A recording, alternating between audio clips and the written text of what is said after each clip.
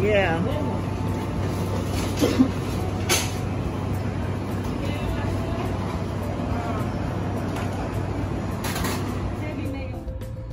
So here is my meal, guys. Here is my store-bought meal for lunch for $7. $6.99 actually, but $7 when you round it.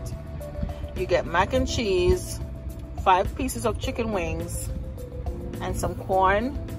You can either opt for rice and beans as a side or fried potato wedges, but I decided I want to have some mac and cheese, some corn, along with my chicken wing, and they also give you a bread roll. Okay, this is Publix lunch. And for my dessert or my afternoon snack, when I go back inside, I have what you call a LTO Blue Ariel Parfait. Okay, for $3.09. So that's yogurt, blueberries, pomegranate, and some oatmeal, toasted oatmeal.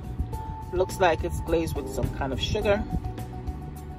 But yeah, that's gonna be my afternoon snack, because you know how it is when you get to 2 o'clock and you start to sleep. You want to, well, not start to sleep, you really want to fall asleep.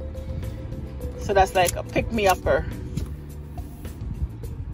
And I'm not gonna eat up all this chicken wings. There's not enough time for that.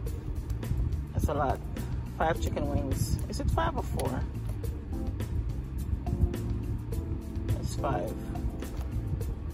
So that's it, my Publix lunch today, because I did not make lunch from home.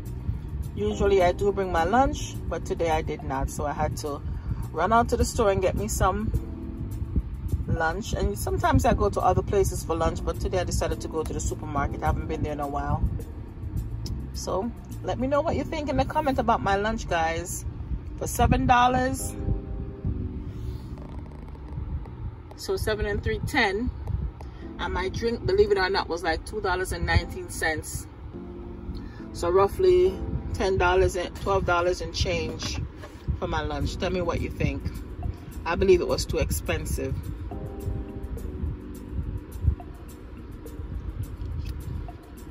Anyway, guys, I'm gonna go ahead and eat my lunch and get back inside. It's your girl Lala. Catch you later.